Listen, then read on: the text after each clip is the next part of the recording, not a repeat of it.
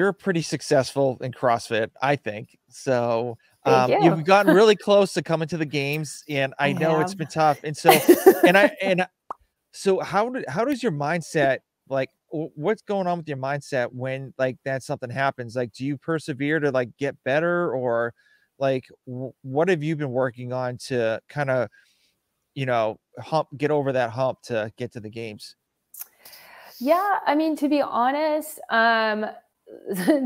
2 years ago was supposed to be my last year of competing. Mhm. And that, or at least the last year that I went, all out for the games.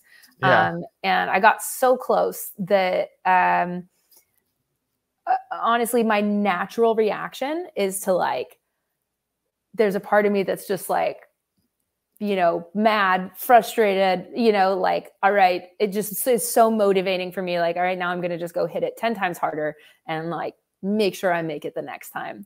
And it didn't really work out that way. I ended up with a shoulder injury, that I sustained at the end of that season that, so like last season didn't go the way that I wanted it to.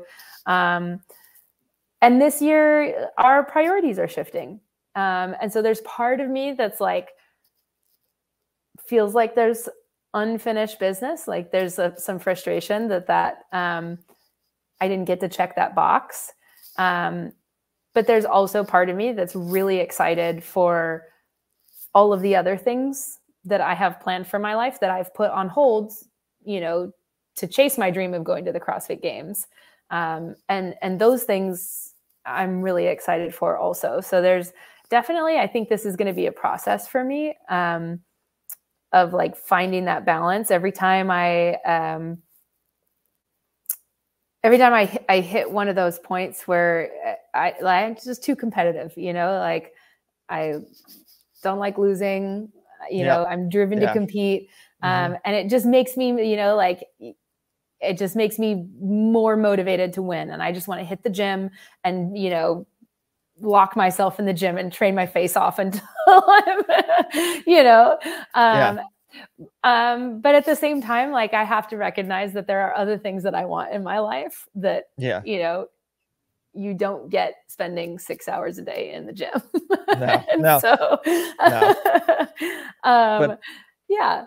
But you did play 17. I believe I looked at your leaderboard. Okay. So it said you were 17th last year worldwide for the 35 to 39 age. Oh, yeah. I don't even know what I was in the age groups. Come on.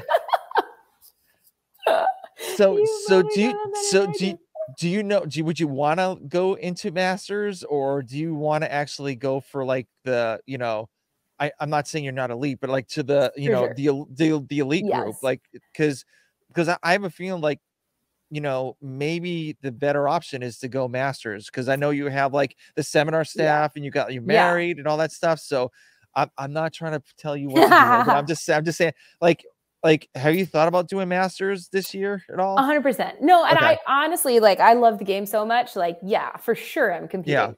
That's not going to stop. And I'll throw my hat into the ring in the masters division. I think that trying to compete in the open division, I've cut back on my training time, to pursue career things and spend time with family. So, we'll see how fit I am. Given the new life priorities. I'm not putting a ton of pressure on this year in particular, just because there have been a lot of life changes and I'm still kind of like getting my feet underneath me and finding the right rhythm. And I think there will be some iterating and, that kind of stuff that needs to happen. But I can't turn off the the part of me that just loves to compete. I'll compete forever. I'm going to participate in the open. I'll see where it is. I actually did have a conversation with Hunter. So Hunter is one of the coaches at Misfit Athletics for all the listeners. So Hunter is one of the main coaches at Misfit, and he's my personal coach. So I work with him individually. And we had a conversation a few months ago. I'm kind of almost hesitating to put this out there in the world, but maybe I probably should.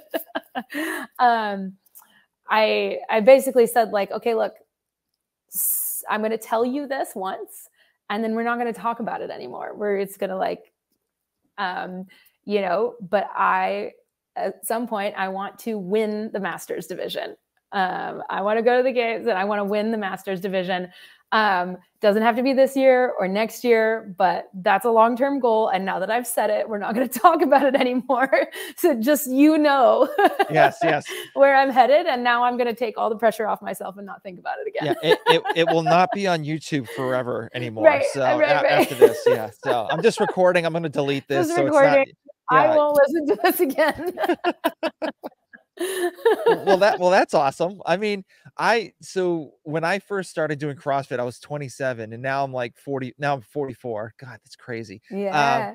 So it was like, when I was younger, I'm like, all right, I'm all in. Let's go to the CrossFit Games. And I didn't realize, like, how much dedication it was to even attempt to do that, because I was working a crazy emergency room job, like being in the military as a reservist in the Air Force, and then trying to train for that. And then, like, I was married at the, like, I was seriously dating somebody. I didn't get married till like later on, but I'm like, man, like, I would love to get in the like, now being like 44, I'm like, okay, I can try to get into the Masters division. It would be great, but I'm like, there's a lot of holes I need to work on. So and my height does not help me out either. So I knew that. Oh no. How tall are you?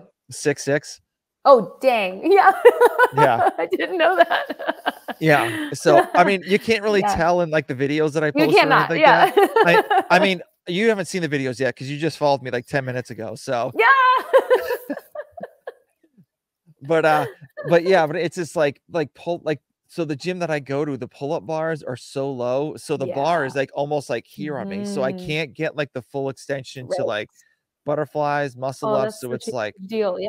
Yeah, it's super hard. But like, I could do handstand walking. And it's just like the pull-up bar, and like even like tough. Even like handstand push-ups too, to the point, because like I got long arms, so it's gonna take me a lot longer. So but you know, just slowly working on those.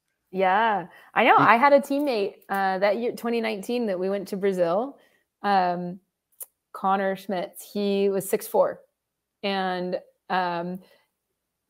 was handstand push-ups were like his kryptonite. It was just like, he wasn't going to be able to move fast enough, you know, like, and then in Brazil, the pull-up bars were too short for him. You know, it was like he had his hand on the pull-up bar and his elbows are still bent and his feet are on the floor.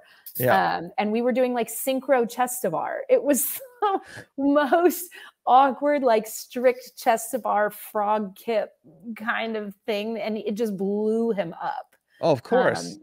So much more muscularly taxing. Yeah. That's rough. Yeah. It's hard. And especially like, yeah, it's difficult, but like the weight, like me lifting weights, it's like easy, no problem. There you go. Yeah. So no problem. That's like the one benefit. But I do remember watching a video on Misfit where it was like a bunch of the athletes, and you were the first person to be on that video of doing that snatch complex. I was like, damn, she moves so good. It like when you locked out and squatted at the bottom, I was just like, wow. That was impressive. And then like later on, like you see Xander, and then you obviously you see me, and I do like almost a power snatch, and I'm like just like flailing all over the place. And I'm like, God, like the one video you guys post on Misfit Athletics, it's like it has to be this one, and compared to like anything else. I'm like, come on, guys.